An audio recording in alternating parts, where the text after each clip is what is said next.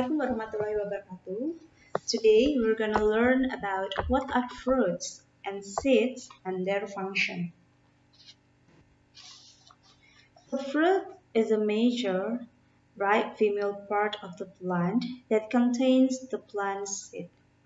New plants grow from the seeds of the plant. So look at the pictures. This is the part of fruits.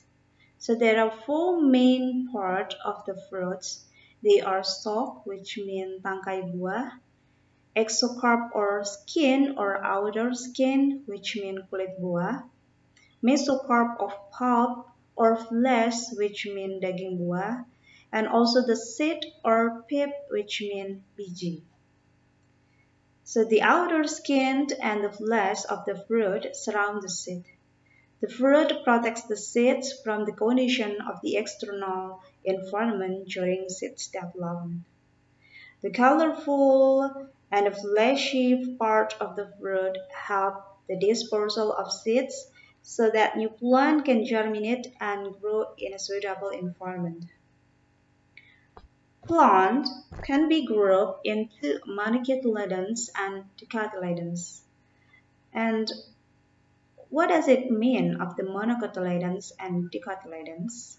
Monocotyledons, which means plants that produce seeds with one cotyledon, yang artinya tanaman yang menghasilkan biji berkeping satu.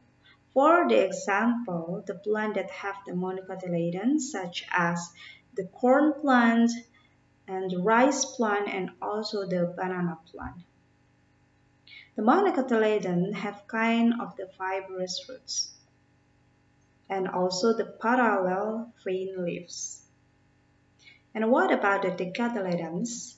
Dicotyledons, which mean plants that produce seeds with two cotyledon, yang artinya tanaman yang menghasilkan biji berkeping dua.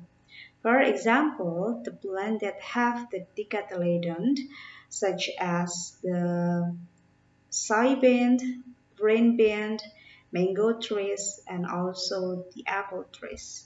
The dicotyledons have kind of the taproots and also the net vein leaves. So, do you understand?